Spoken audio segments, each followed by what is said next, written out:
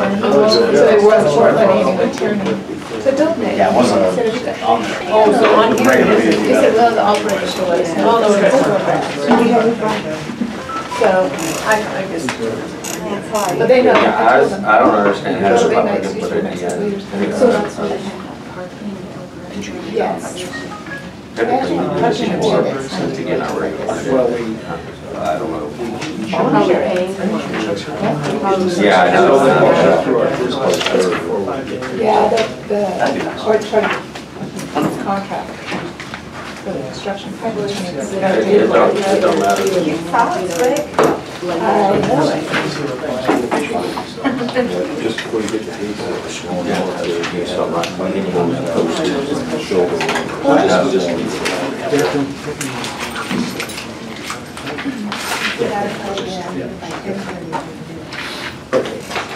Well, they probably Meg, you've got the clock on 3 minutes. I guess that's realistic. Try to keep the public comments. Oh, well, he's one. So 3 minutes and we move on. Okay. Well, good morning. It's 9:30. I'm going to call this meeting to order. It's our regular board meeting, October 23, 2015. And if you join me in the Pledge of Allegiance, we'll start.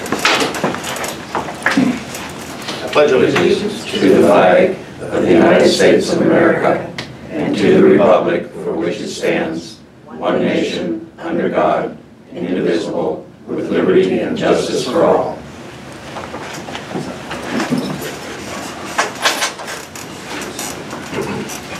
I don't see any guests to introduce, so we'll go through that and ask for a motion to approve the agenda or modify it. Commissioner, I would move or would like to remove item number 2 from the agenda, as those items were dealt with at our September 25th regular meeting. You can check it in the minutes. It's items number 3 and 4. They were voted on and action taken already.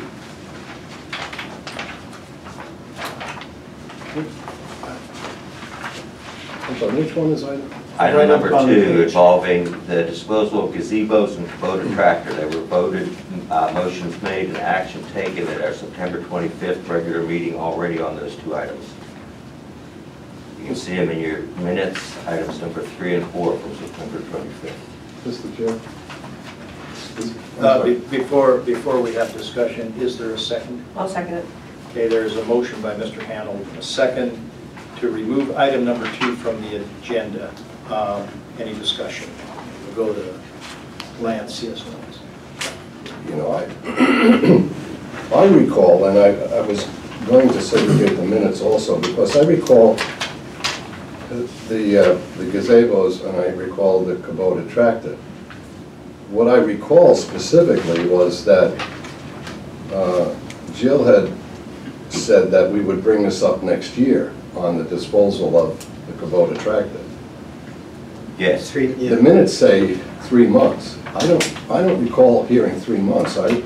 Because I thought to myself, here we go again. We'll bring this thing up and we'll go through it again next year. I would like to have some discussion on that removal of the Kubota tractor from part of the inventory that we have here. Whether it's 3 months or next year, there certainly would be discussion when it comes back to the agenda. Yeah, except that there's a motion on the floor to remove that. So if it's removed and it's approved, then it's a done deal. The goodbye Kubota tractor. No. It's removed from the agenda not to discuss it whatsoever because it was previously adjusted. It says that it was tabled for 3 months. The gazebos, the motion failed to remove them, so the gazebos stay, and next year we readdress the tractor because 3 months from now will be next year. Right. Oh, okay, yeah. And that's my recollection. Okay, That's all right, mine too. okay. Now, having heard your comments on this, the reason it's on the agenda is because I requested it to be on the agenda for discussion, even though we took action before. We can still amend that action by majority vote of this board. And the reason for doing that is my thought was, should we let the staff have the opportunity to dispose of that equipment at a minimum price? For example, if we set a minimum price for disposal at $1,500 for the gazebo, then the staff has the authorization from the board to proceed with that if somebody comes in and says, hey, you know, I'd like to buy that. And maybe they'd offer $1,600 for it, I don't know. The same way with the tractor. The tractor is depreciating every day. It has 11 hours.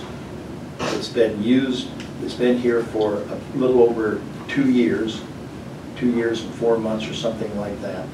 It has very limited use, and when you do the math on that stuff, snow removal and some maintenance that thing can have, in the way I look at the numbers, would be substantial savings by contracting or renting equipment and using the proceeds from the gazebo and that tractor to go toward equipment that is more urgent for our needs. In the meantime, the tractor is like brand new, sits there with the little nubbies on it, on the tires, and it's an asset that's sitting there not doing a darn thing for us when we have needs for other more urgent equipment. So if you don't want to have the discussion, it's up to the board to say we're taking it off the agenda, and that's fine. Or we have the discussion to say we're going to take action and allow the staff to dispose of that equipment. So, any further discussion on this item before I call for the question? Yeah. I'd like to amend the motion, make a motion to amend the motion to take item number 2 and refer it back to a work session for discussion. I would second that. Okay, there's no public comment on the action here right now.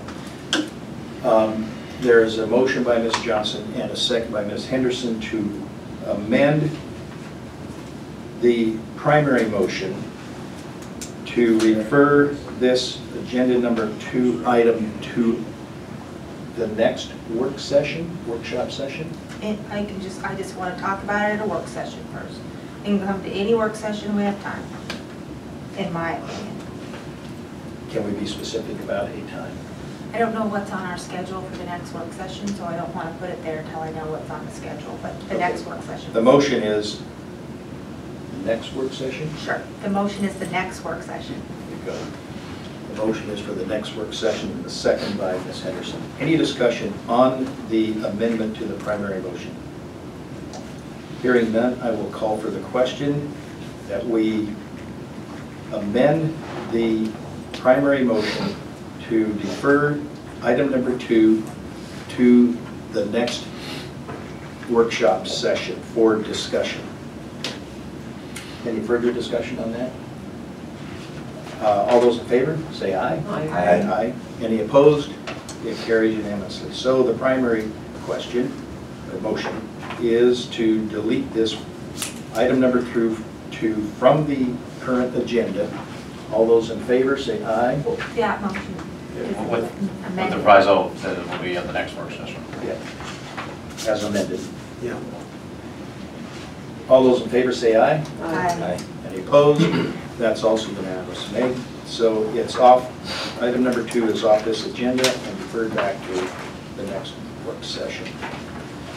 Okay. With that, I'd make a motion to approve the agenda as amended. I second.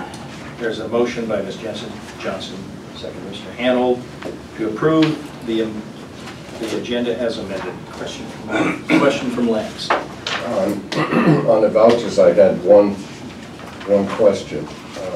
We're talking about the agenda, not topic items. We'll get to that with the I consent. thought this was under the consent agenda. No, this is Oh, the overall agenda. Okay. I hate to admit I made a mistake, but I made a mistake. Wait, what? All right. Did we get that on tape? The motion has been made to approve the amended agenda. Any further discussion? All those in favor, say aye. Aye. Any opposed? Carried unanimously. So the next item now is to approve the consent agenda and, or take action on that. I would make a motion to approve the consent agenda minus the audited voucher list. Second. So that we can discuss the voucher list. Yes. Okay. I second it. There's been a motion made to approve the consent agenda less the September 15 pre-audit master voucher list in the amount of $166,604.41. Any discussion? Did you have anything to add to that, Lance? No. Okay. Hearing no further comments, call for the question. All those in favor say aye. Aye. Any opposed? Carried unanimously. The consent agenda is approved with the modification of the removal of the pre-audit master voucher. So you pull that off, Ms. Johnson, so you can talk about your questions on that. I understand that there's questions about the voucher list. So I thought we would need time to discuss that. That's my entire reason for pulling it. Okay. Take the lead. Lance, do you have questions? You know, I hate to say this again.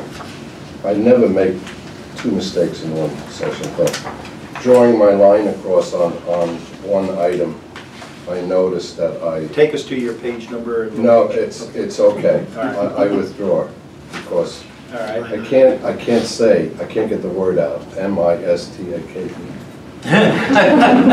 Twice. I should just leave now. Oh, hang in there. No. Well, with that, I'd make a motion to approve the vouchers as presented. All right. Second that. There's a motion by Ms. Johnson and a second by Ms. Henderson to approve the voucher as presented. Any further discussion? Hearing none, all those in favor say aye. Aye. Any opposed? It carries unanimously, and the agenda has been approved as written, submitted. Now we're going to move on to our monthly reports. We'll start with the Executive Director's report. Any report for us? Just a couple reports, Mr. Chairman. First of all, I'd like to report to the board that 2 weeks ago, the maintenance department performed their first ever heavy-duty Cummins engine rebuild on a 40-foot bus. And that was very successful in the regard that it was done with the guidance of a Cummins field tech representative overseeing two of our highly capable mechanics to perform the work. It was accomplished in a week's time, and we saved a considerable amount of money than sending it out like we have in the past. And this is just the beginning. We're going to have the second one in December, I think, without the field rep, and just our two mechanics at it. And I think we should be very, very proud of the fact for an organization this size to have the in-house capability of rebuilding heavy-duty engines. I think that's a tremendous, tremendous plus for us, saving us money from sending those engines out for rebuilding. So I wanted to mention that. What would be the average savings per engine? Do you have an estimate? I want to say 3,000 to 5,000.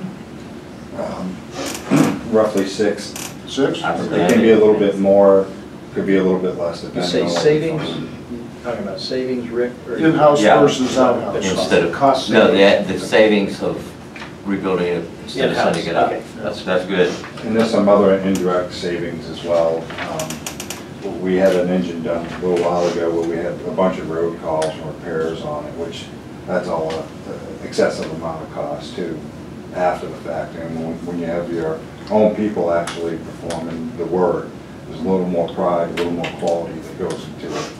That's a better product. Ownership, very good. Good job, Ken. Yeah, outstanding. Yeah. So I have a question for you then, Ken and Ken. How much did it cost, your in-house tally on how much did it cost? Do you know approximately? How many miles were on the bus that required you to do this repair, or was it a failure in the engine? And what is the mileage life extension of that vehicle approximately? Cummins recommends 400,000 for the rebuilds, and we were approaching around 380, 390 on that. Being the first one that we've actually took apart and looked inside, we wanted to make sure that we weren't going to have 3 or 4 buses down all at the same time. Parts-wise, we were looking at close to between 18 and 20,000 on this particular job. Is that right? And labor-wise? And labor-wise, we had, well, it was more of a training, kind of a training overseeing situation on that, so the labor was quite costly. I think the Cummins representatives was roughly $5,000 to have them here for the whole week. And then our cost for our 2 guys for the week. Is how much? So what is, right now, even though it includes training, what is the cost of rehabbing that engine? I haven't worked out all the numbers because I haven't included our labor.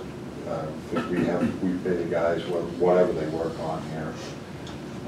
So I didn't include that in the cost of the We can do But that that's and a get fixed back. cost. It doesn't, That's I a mean, if fixed- they're, yeah. if they're Right. rebuilding an engine or fixing a tire, we're paying the same amount of money. Right. Yeah. No, I understand that, but what I'm concerned about is, or not, or curious, not concerned, about what is the life extension to this vehicle for spending 30, probably a minimum of 30, close to $40,000 to 400,000 miles. It extends at 400,000 miles. So that means we're going to get 800,000 miles out of that vehicle? We should be able to without an issue. And At the, least out of the engine portion of it. The bodies have been known, correct me if I'm wrong, Ken, roughly, some people run those buses 18 years after they rebuild the engine. Well, I like that strategy. Yeah, that's a considerable, Savings, yeah. Thank you. Did you have any comments? oh, just the initial cost of one of those buses is Over $400,000. over $400,000 for one bus. Yeah. So it's a 10-to-1 type investment. That extent, that Return. doubles the life. Yeah. Yeah. That And sounds one very return good. on your Is it possible to investment. do that on the smaller buses too? I don't believe the bodies would withstand the length of time that we would Okay. need to recoup that cost. Okay. All right. Is that all of the Oh, extension? and one other item, kind of a groundbreaking item that this past Tuesday, managers Watson, Skagit, and myself met with the executive director and a couple of his staff from Community Transit. And we had a very good, at Community Transit, and very good discussion about regional approach to transit, as far as funding, as far as planning, as far as, we had a good discussion about social service transportation, providing better inter-county service for veterans, for those who need to go to hospitals in Seattle or even Mount Vernon, and a lot of discussion about the I-5 corridor and how we can better serve that, possibly having a spine sort of operation through the corridor with more feeder services from the local county transportation districts. And then we also talked about funding and what the opportunities are there for some joint funding amongst the 4 operations. And then also, regarding service to Everett, they have offered us use of their Smoky Point Transit Center for us to transfer, if we want to use it for 412 service, providing 412 service to Smoky Point, which would give riders greater options from Smoky Point throughout Snohomish County, even down to Linwood, catching buses to Seattle. So that's an interesting concept. It has a lot of benefits to it. We might be able to we should be able, if we did that, and of course we need to work up the numbers and provide a presentation to the board, but that could possibly extend our dollars in terms of providing more service to Smoky Point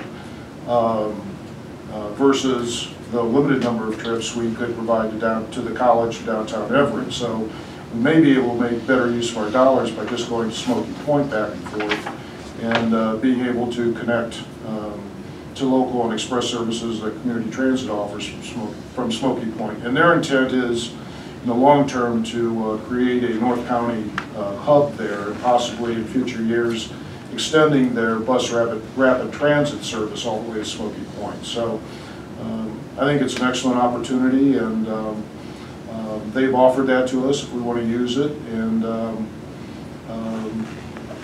they said it would be there'd really be nothing involved in it, just to tell them when we want to start using it, and that would pretty much suffice.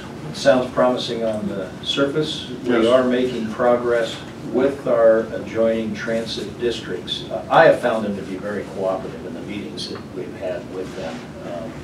And in fact, I found them to be enthusiastically engaged in our problem and helping us with solve some of the problems that we have here. Thanks very much. Any other questions for Ken on that topic? Mr. Chairman, I just wanted to also say that it's refreshing to see the spirit of cooperation more so. It reminds me of law enforcement jurisdictions that try to put this spirit of cooperation amongst themselves too. So that's a great report, Ken. Thanks. Okay. Next item is the chair's report. The only thing I have to Finance. well, oh, excuse me. I was going to do that, but I thought we would. What do you consider wrapping that into our finance agenda item? I think that sounds great, but you should communicate. Yes. Thank you very much, Paul.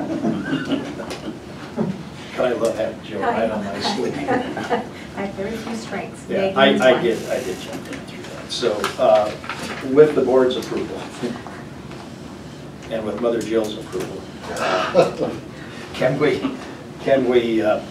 combine the finance report with our agenda item on the same topic? Does that serve everybody's, see, okay. The chair's report, the only thing I want to comment on that is we've made really good progress with Tiger Construction. It's not finished yet. However, the subcontractors have been paid their retention. Almost $500,000 has been in escrow waiting for some kind of resolution to what's happening out there. And that's one more step to solving some of our issues here. We still have some things to deal with. The sample patch in there, it's the Euclid Chemical Company that provided the product. They provided the direction for the patch. It didn't work out the way any of us are happy with. It is, to me, it's unacceptable. I think it's unacceptable to the staff, and it's actually unacceptable to Tiger too. It's a catalytic product that just set up way too fast for them to get a proper finish on it, and it's going to have, that sample has to be redone. We're going to look at other options for finishing those floors, and I've had a meeting with Ken and have asked him to get the direction, the written direction of the architect on an alternative approach to solving that problem in there. He is the author of record of our contract documents. The direction has to come from him, but we are moving forward, and in the meantime, we still hold about $30,000 of Tiger's money, which will not be released until this is resolved. But Tiger, I got to tell you, I've been really impressed with how cooperative they have been working toward this thing. That's the end of my report. Mr. Chair, can I make a comment on something? Yes. I'm the director of Island County Human Services, and one of my staff every year does a transition fair for students with disabilities who are coming out of our local high schools. And our one for this year was held now a couple weeks ago, and I wanted to compliment Dee Wallace, who was there representing Island Transit and Paratransit. She set up a great little booth kind of to give families and individuals with disabilities information, not only on regular transit and how she can help train people to ride the regular routes but on paratransit. Just really, my office really appreciated her being there. She's always been just stellar in working with any of our families who have individuals in their family with disabilities. So just wanted to get that on the record that I really appreciated her being there. Who represented Island Transit? I didn't catch. Oh, Dee Wells. Dee Wallace, our paratransit manager. It was great. Thank you, Jackie. Any other comments before we move on to our agenda item number 1? We're moving on to agenda item number 1, the County Connector Legislative Funding Proposal. And Ken, you want to take the lead on that? Yeah, this is just an informational item, but in its early stages, but I wanted the board to be informed from the start as far as our efforts. And I say our, mainly Island, Whatcom, and Skagit, our efforts to come up with a more solidified approach to obtaining a more permanent funding source for inter-county services at the state level. And we have proposed a concept and an idea to the state association, small and rural and small urban transit systems, to kind of open up this concept to any other small agencies that may have similar inter-county issues as we do, and to make it our feeling is to make it a statewide sort of item where other transit agencies would certainly provide us more statewide support for this issue in Olympia than just isolating it to Northwest Washington transit systems. So far we've found that there are other transit systems, a couple others that do have inter-county services, but they're already funded and don't have the same sort of unique situations that we do in our region. So while we've opened it up or put it out there as a statewide sort of initiative with the association, it still looks like it may be primarily a Northwest Washington initiative. So our feeling is we didn't want to go around the association or other possible operations that may have similar issues, and feel that we could get more support if it had statewide interest or at least statewide knowledge.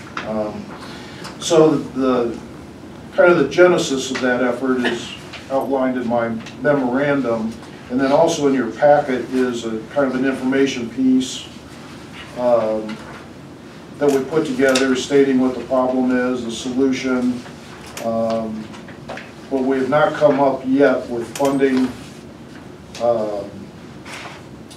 levels or funding criteria.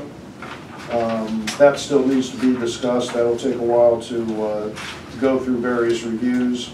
And certainly, we're looking for all the input we can get from boards and other jurisdictions to make sure that this gets crafted properly at the start. Excuse me. I can answer questions now, or if there are questions later on, just email me and we can talk about it that way. Well, how are some, you said some of the other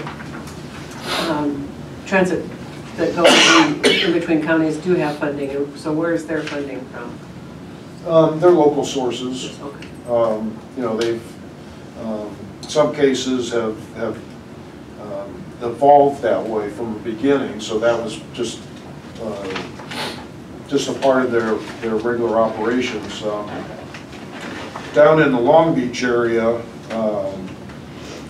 that system provides connector service to Astoria, Oregon. And their effort down there is to get Oregon state funding to help with the funding situation there. So that's where their efforts are. And I believe, Clallam has inter-county service, but that's been running for years as a part of their regular routine. So our situation's a little more unique in the respect that, you know, since 2005, it's been funded from legislative session to legislative session. Right. And it's been kind of a, you know, every 2 years, it's kind of a startup sort of situation. So we just don't want to have another situation that occurs where at the last minute we're going for millions of dollars, number one, and number two, that you know, it's creating sort of a patchwork sort of issue, and going back every 2 years. We'd like to have a little more stability. Any other comments? Go ahead. In the language, it says basically funding amounts yet to be determined. I know you mentioned that they haven't done that. But getting this recognized in Olympia, if they feel that the funding is not millions and millions, that it would eventually go to the legislature for a House bill or something. Mm-hmm. Yeah, okay. Thanks.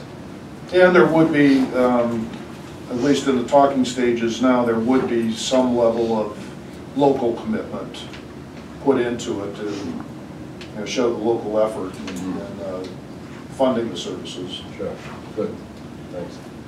Last night, in Oak Harbor at the Chamber office, the Chamber sponsored a legislative information session with Senator Barbara Bailey and Representative Dave Hayes and Jill Johnson on updates on several items that are going on. And briefly, I had a chance to talk with Dave Hayes about this topic and told him that we are working with Whatcom and Skagit and community, and will probably come forward with a request for a dedicated source of funding for these connectors so that we have a continuous, dependable routing system to interconnect between the different agencies and eliminate these gaps every 2 years.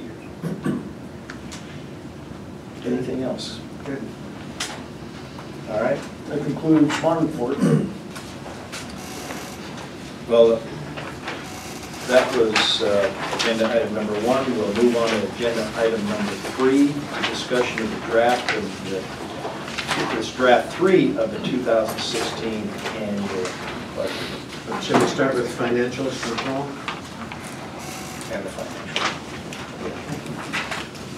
Okay, Financial report first. financial report for September. That's fine.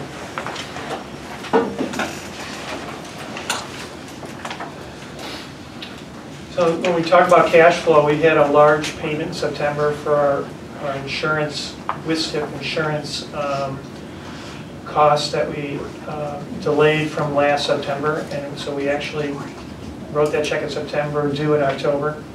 It was about $333,000, and so that had an impact on our cash flow for the month of September. And you can see in this graph, September, our cash flow decreased by a similar amount, about $300,000. Right now, our cash is at $1.5 million.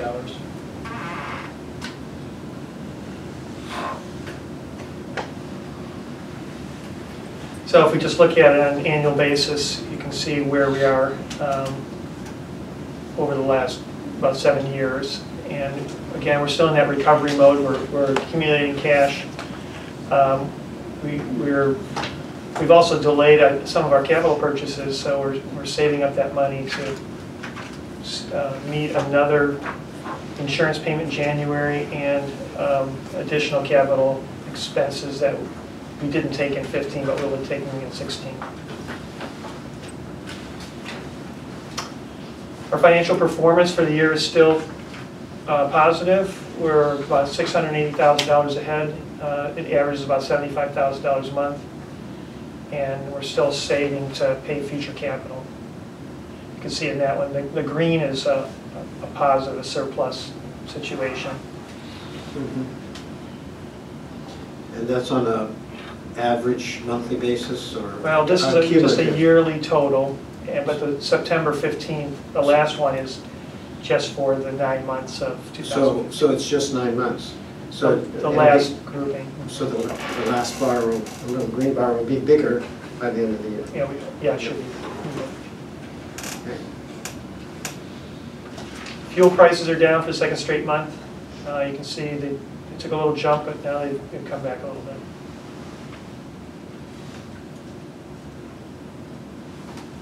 Do you know the price per gallon on that? Is that about? It's in the ops report. I think we're, $1.88. yeah, I think it was $1.88 for this past month. Oh, nice. Okay. That was our cost for unleaded. You mean 288? No. $1.88? Oh, so. Yeah, Yeah, okay. we were, Great. okay. And then our ridership is about the same as it was last month. But it is slowly, it's down for the year, I guess, if we look January versus September. And that might have something to do with the price of fuel.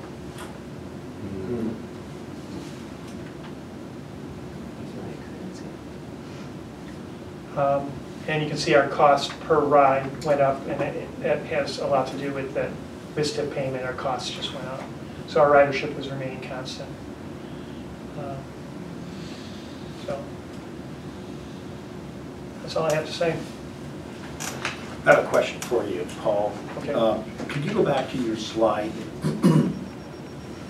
on the cash flow analysis? The one before, that one, yeah. This one? No, that one right there, that's up over 6 million. For the liquidity comparison, are you commingling for 2009, 10, 11 through that range? Does any of that include the building construction funds? That No, I think I are took on out capital. You did take out capital? This is all operation? Let's see. What about local match? What this actually is this is just total cash. So it would include any kind of capital money that was sitting in our cash balance.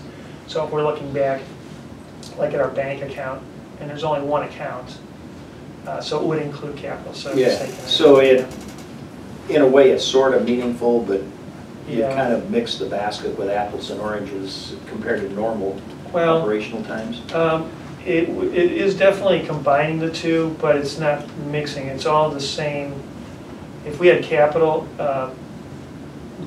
expenses or receipts, it would impact cash in the same way in 2015 on this graph as 2009. So it's just a total cash balance. Yeah. Anyway, that answers my question. It does include construction funds. It includes both capital and operating in the total, but it is comparable.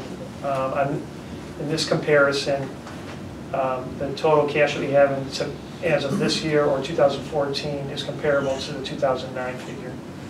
Okay, thank you. Because our current cash report, the very bottom line includes capital. Okay, then we'll just move on forward then with the draft 3 of the proposed 2016 budget. The draft 3.0 that you have in front of you is the latest edition of the draft resulting from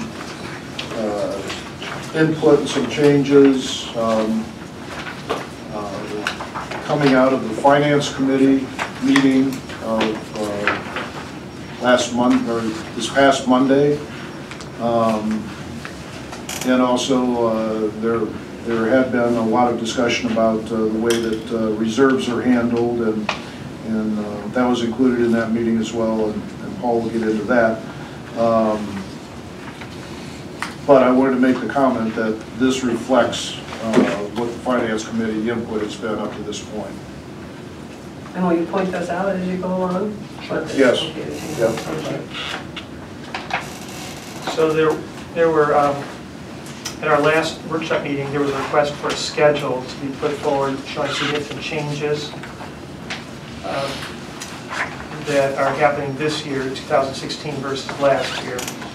So the Finance Committee examined a schedule I put together, and we talked about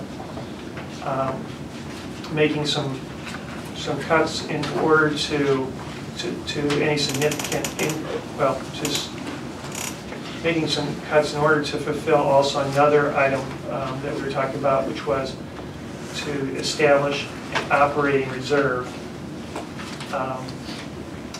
to try and fulfill 2 months operating savings in an operating reserve in addition to 1 month's savings in current cash account, general fund cash account. So we took those two requests and met as a finance committee and looked at the significant changes in this current budget, and we made some, we actually fulfilled those two requests, and we can go through that if you'd like, kind of in a step-by-step way.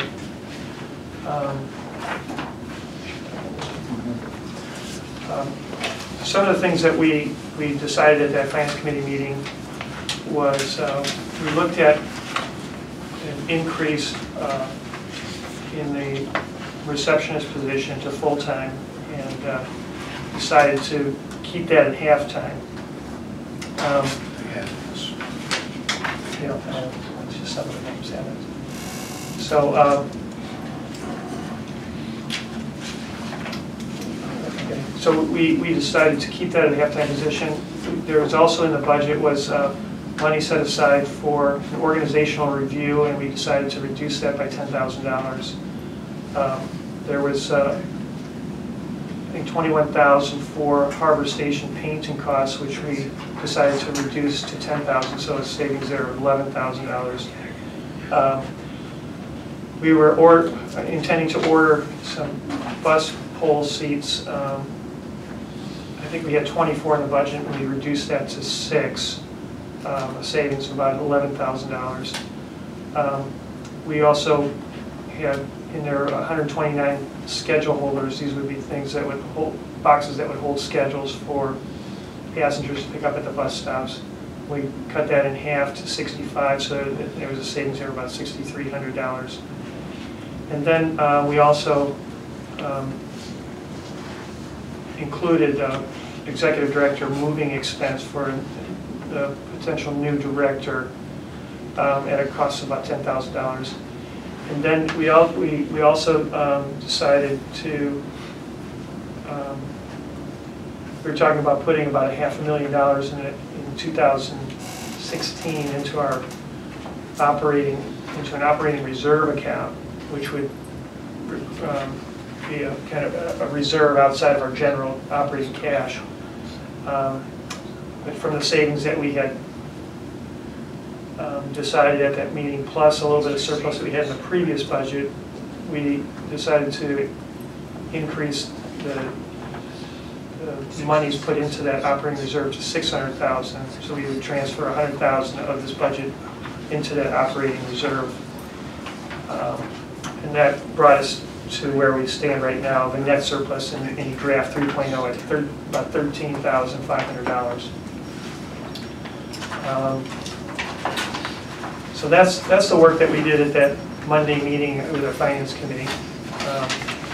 I can say that after the monies that we were planning on putting in the operating reserve for 2015, which is I think we had $650,000. The $600,000 from 2016, plus additional monies that we're planning to put in there, that we think we can meet that goal of 2 months of operating reserve, plus the 1 month of general operating cash. We think we can do that in 5 years, but we're planning to put forth a resolution to accomplish that task in 10 years. So, of course, there are a lot of variables. We don't know about our future funding, et cetera, but our plan is to try and meet that goal in 5 years. So that was really positive result, I think, from our meeting, is that we think that we can find the money to meet the objectives of the board in terms of reserves. In 5 years. In 5 years. Will the overall objective be included in the text preceding the budget? I think, yes, we've been working on a resolution, and Yeah. from the drafts that I've seen, it does include that Yeah. language. So that, I thought that was a really positive outcome to the meeting.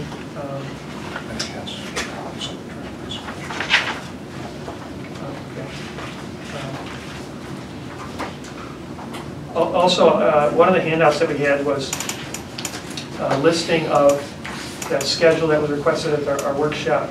And it was a summary of significant changes between 2015 actuals and the 2016 budget. And I can go over that briefly as well. There was about a 5% increase to wages, and originally that was asking for 2.5 positions being added. Dispatcher Camino, we had a position in our operating department switching from a communication specialist to a PM supervisor, and of course that receptionist position was in there before as well, so that we made a change to that 5%, so it actually will be decreased from that that number that's listed there. So this 5% is already reflects the savings of having just a half-time receptionist. No, it actually, it looks like it doesn't. I think it does. Oh, does it? Okay. It corresponds to the latest budget.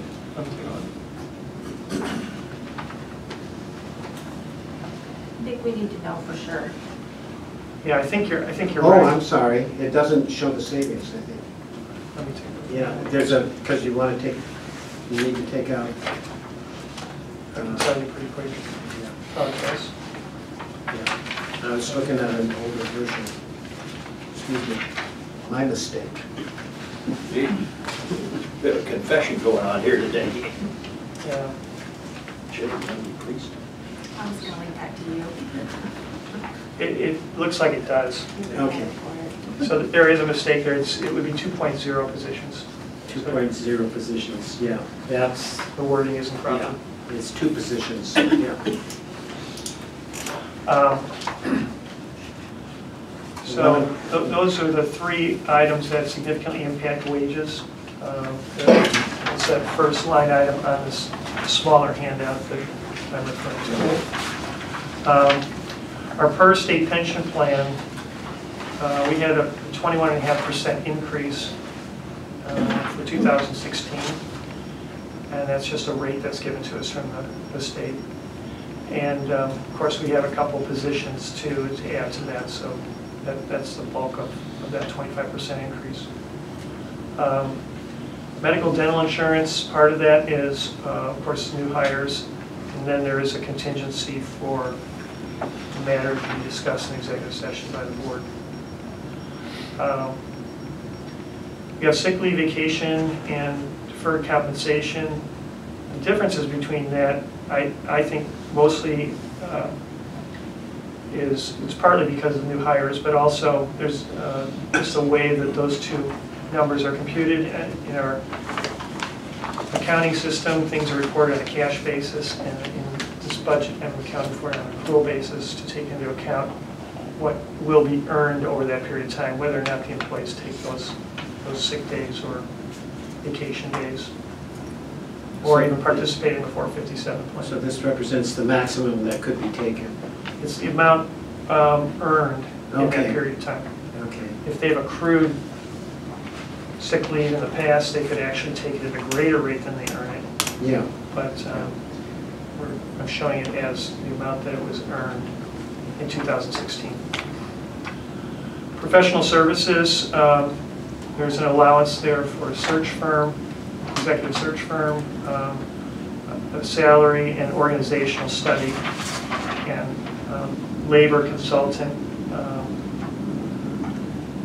and legal expenses. Contract repair and maintenance, we have some money in there to repaint. We have rewire harvestation, well testing, and pumping the fuel tanks. The fuel is budgeted in a conservative way. I'm estimating $3.50 per gallon. We know that the fuel prices are a little bit lower right now, but we have to estimate what the historical figure has been, say, over the last 15 years, an average over that time frame. In terms of operating supplies, we have a couple items that we'd like to purchase. We have bus stop seats, which we already talked a little bit about, poles, lights, signs, and schedule holders. Utilities. I budgeted at the 2014 rate, even though 15 is showing some savings there, but I wanted to be conservative and budget a little higher rate there. Insurance premiums are planned to go a little bit higher, just based on the amount of mileage that we put in. And that's the number that I'm using there is, we got that directly from our insurance agent. Our deductible, we've been kind of fortunate this year. We haven't paid out a deductible, but we had to make an allowance for it. So $20,000. We would have to pay it a $5,000 per occurrence, which is a possibility. So even though we've been fortunate this year, I still put an allowance of about $20,000 in there for that. And then training, we have. In 2015, we reduced our training in order to save money, but we'd like to restore some of that, and so we're seeing an increase of about $24,000. So those are the major changes between those 2015 actuals and 2016 budget. So, Paul, the contract repair and maintenance, so does that, the repaint and rewire, does that include the cut you made to the, oh, that's, yeah. Rewiring's been cut, correct? Yeah, that has been cut. So, but, so the numbers though reflect? Yeah, these numbers reflect it after the changes. So, okay, and then the same with, the operating supplies, the seats, the poles and stuff, that reflects the cut you made? Yes, it okay. does. Okay, thank you.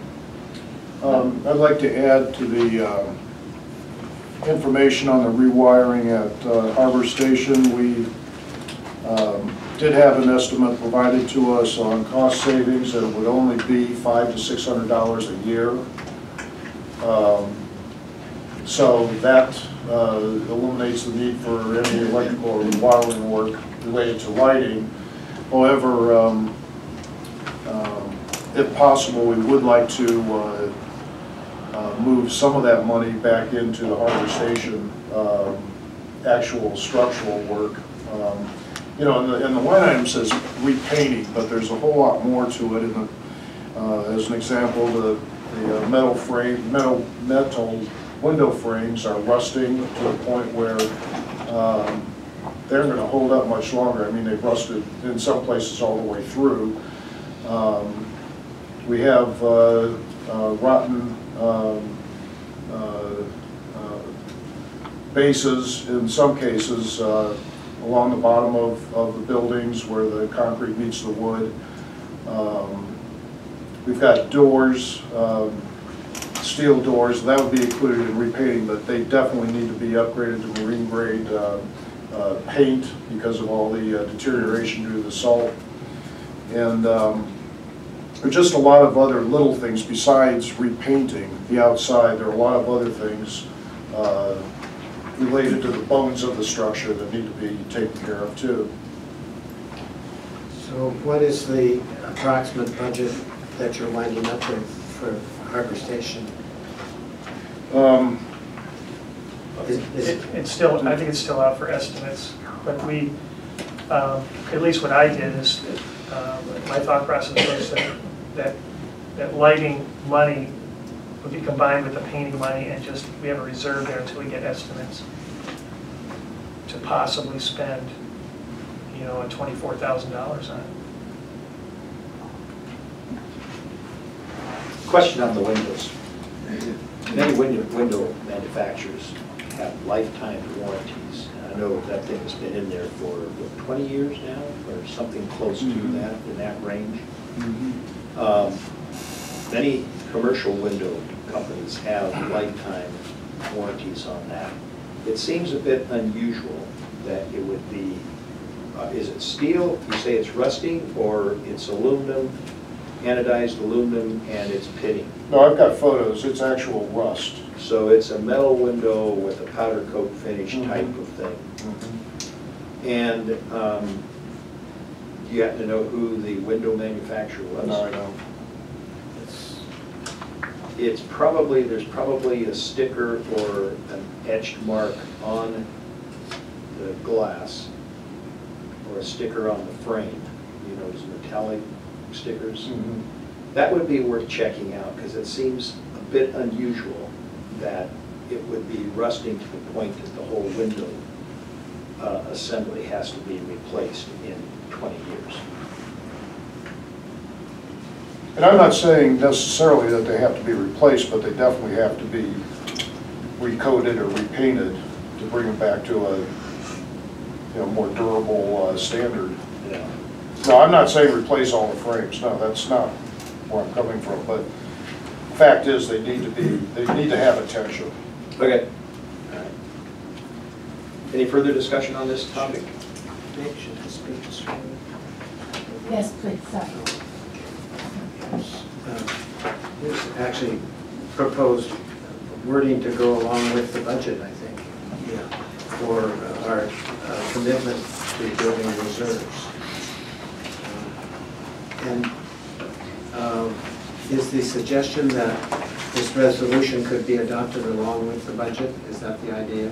So this is a draft. A draft of it. Draft. Yeah.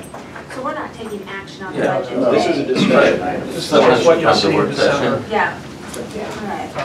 One thing I can also mention is that with the idea of putting an operating reserve, on the first sheet, you can see there's a line there, transfer to operating reserve, and we show $600,000 there. And there also is in that pages 2.2, under operating revenues and expenses, I included a line that shows transfer from operating reserve or transferring to operating reserve. And again, you can see in 2016, in the bolded column 4, the bottom of page 2.1, transfer to operating reserve, 600,000. And then my intention, just to clarify, is that until we reach the 2 months operating in that operating reserve, that really isn't surplus money. So surplus money would be money that we would have in addition to 2 months salary in cash, and in addition, or yeah, basically 2 months in cash and 2 months in operating reserve. At that point, we're really saying the word surplus, but not until those goals are met. At the bottom of page 2.2, you can see the ending reserve balances, and the last 2 items on that page show operating reserve and general operating cash. So you can see it's broken out in 2 pieces now on that statement. I just want to be very clear and deliberate that although it looks like there's money, until those goals are met, we still have an obligation. That reserve is an obligation. And so it's not Free money. Yeah, it's not available funding until all of those goals are met. That's not surplus funding that's available for other expenses. Any other questions, comments? Just that I think our resolution was to bring back to the next work session to discuss. I don't think this is, I mean, it's the first I've seen it, so I'd like a chance to look at it, cut it, edit it, and bring it back to work session. Well, this is a non-action Right. agenda. So, We'll have lots of time on that. yes. Just working on that. You have any further presentation on The only other major change I can talk about, or comes to mind, is there was we had a capital request for some replacement of some computer items that I put into the capital section, just so it highlights it there. which is on, I think, page 13.1.